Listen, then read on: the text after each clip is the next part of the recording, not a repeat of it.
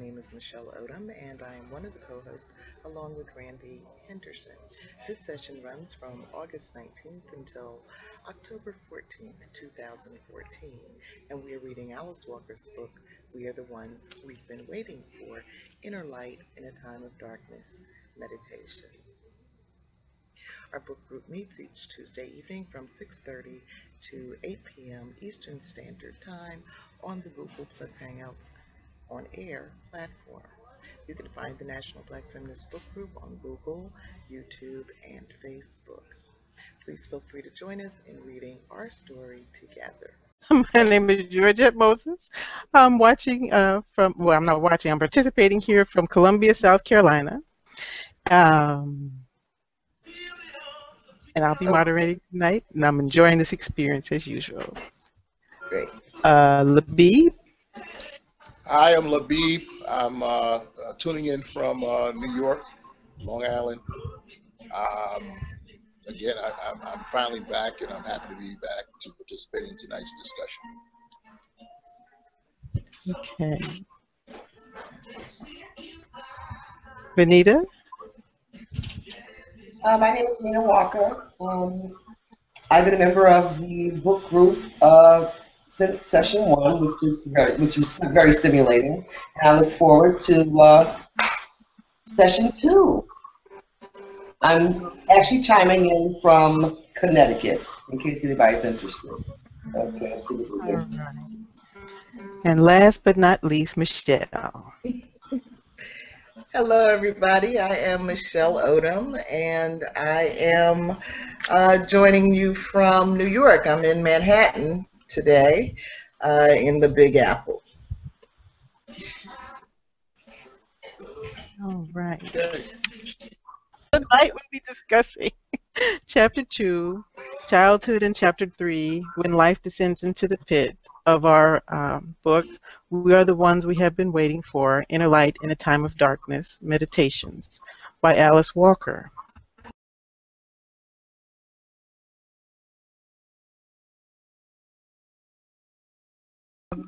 Okay, I believe we're on number 4 now. All right. Okay. I'll just go ahead and read it. Although Ms. Walker gives us a sobering disclaimer that there may be nothing any of us can do about all this, we have to try. Her attempts and inspirations included sending her daughter to a non-traditional school that emphasized sharing, non-competitive behavior, and gender equality. Emulating the earth-friendly practices of indigenous peoples, such as shunning all forms of exploitation and monetary gain, is a good start. Like the Mundo tribe of her novel, we should treasure our relatedness to the earth, our own rituals, ceremonies, and ways that preserve the planet and do no harm. Each of us has this inherent knowledge of how to live life differently. We must find it within ourselves and then put it to use. Mm-hmm. And then the question is, what is your inborn knowledge of how to live life differently? And have you thought about what it would take to change? Mm-hmm. In fact, I was just saying to Venita that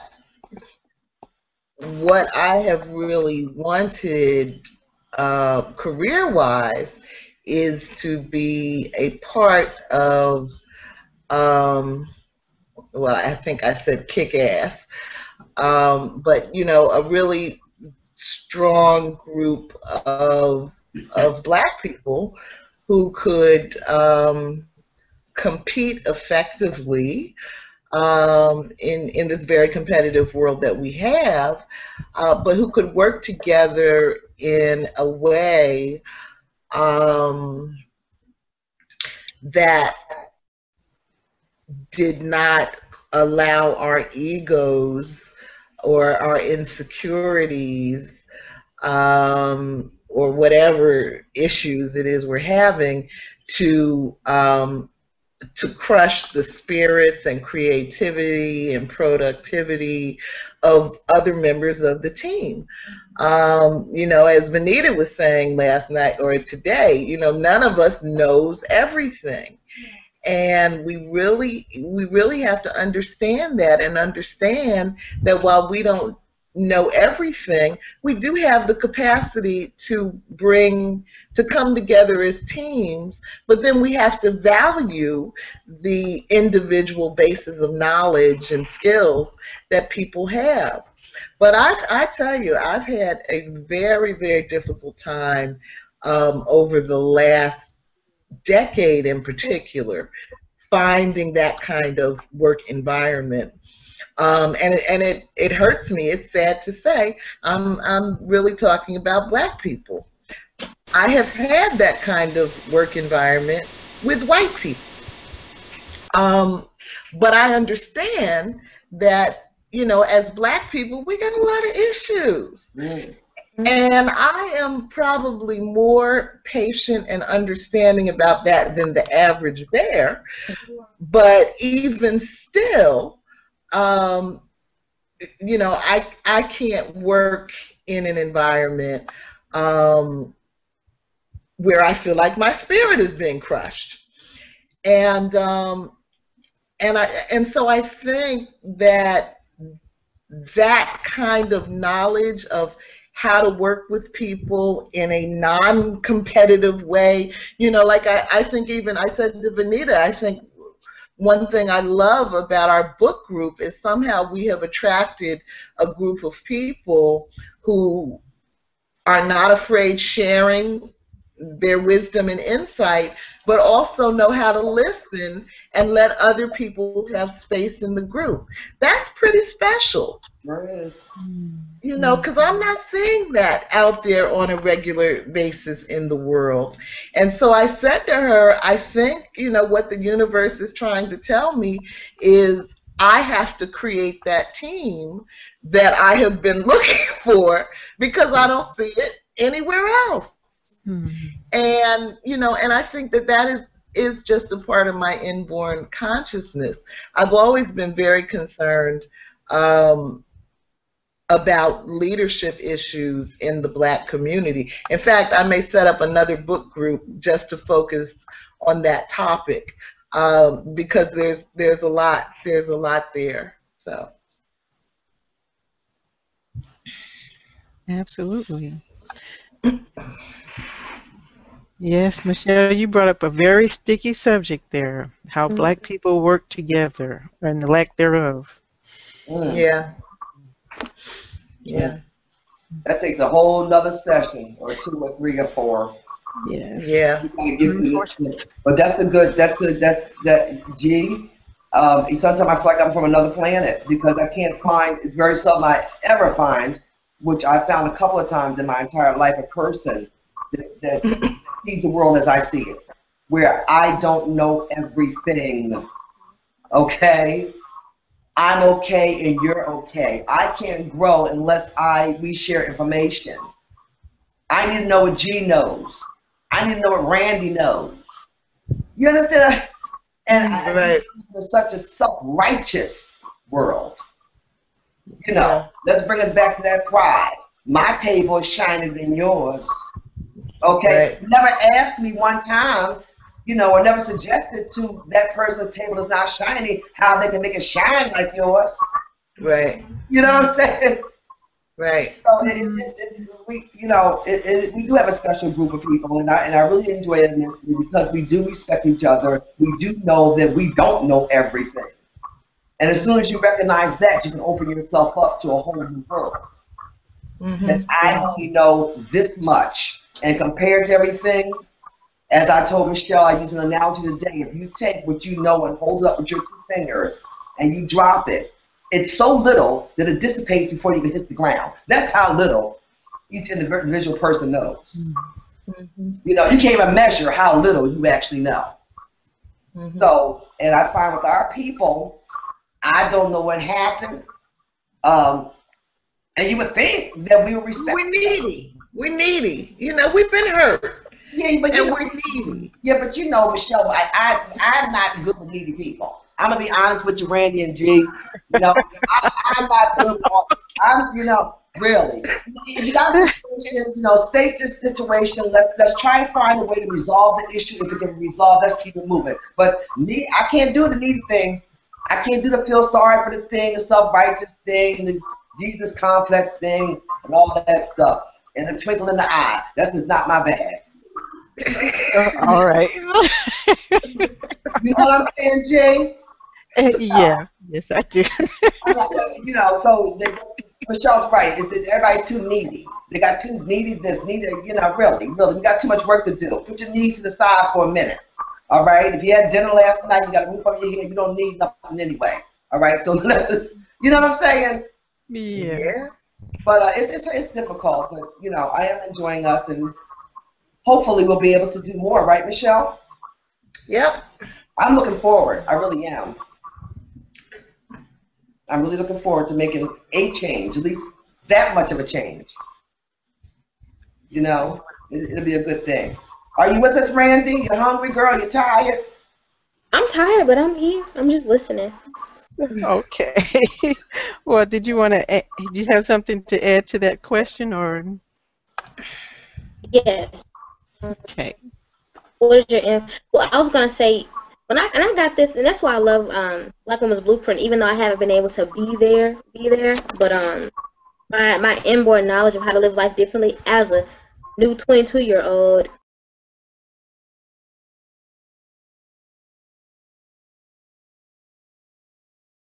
It's just to speak, and I don't know. I know I've mentioned it in this form before.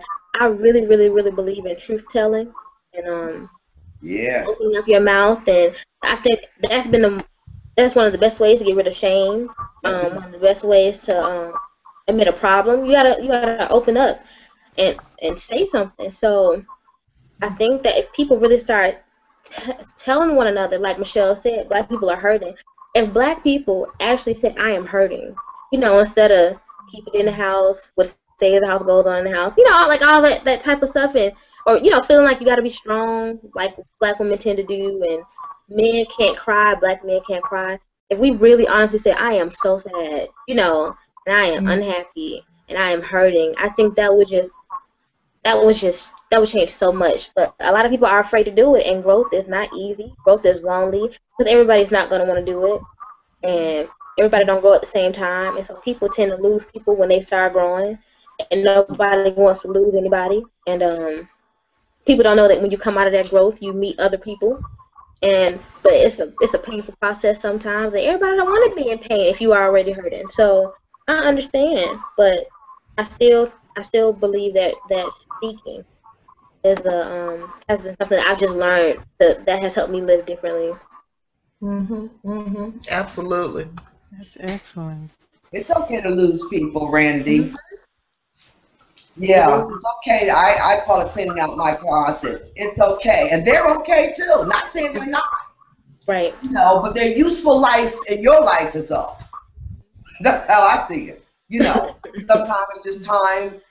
Really, you can't nurture and try to analyze everyone. Right. Sometimes people just grow and we go this way and they go that way. They're still okay. Everybody's okay. But it's just time for you to move on. Yeah. So I do believe that, I usually do that yearly. I make a list. And I know it sounds sad, but I do every year. No time to clean out. You're organized. How many times we talk about Michelle? I clean up the house every year. I go through the list of people. And some people have a Christmas list. Yeah. And people make, they go through the New Year's resolutions. I go through a list on New Year's of people, do you elevate me? You know what I'm saying? Do you make me feel good? Do I get warm and fuzzy feelings when I see your face, hear your voice, or whatever the case may be? Do you bring anything interesting? Have I learned anything from you? That's all. So by the time I get done, Randie, I start with 30 people. Girl, I got a half a man on there. That's why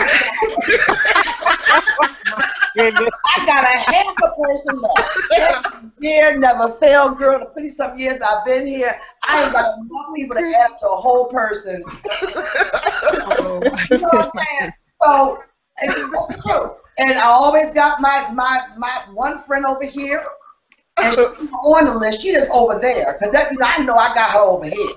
That's why I go down that list. I said, okay, have a person left. Okay, Michelle, you in, girl. So yeah, it's okay, Randie, to sometimes clean out your closet. You need to evaluate that to me on a regular basis. I do it once a year, but you 22, you need to do it every 3 months at least. I do. And people do it on their own. I do. I really do. Oh, you got some drop-offs, but you got some you may have to, give them incentive to drop off. You know what I'm saying? Generally, but you got to give them an incentive to drop off. Because some people don't know when to drop off. You got to, just give a gentle nudge, like it's time for you to go now. But that's why we got Miss G over here, because, come on, Miss G, Tommy said, now, Venita. Okay. Thank you for your excellent advice. You need to be a counselor. Come on, G, tell me now, because you are state. I love Miss G. She keeps us like this, because we go crazy sometimes. And Miss G will just bring us right back down. That's why I love you. I really do. I've grown so fond of you because you were just a equalizer. Oh, thank you, Venita. You brought color and laughter into my life here. Absolutely. I love you too.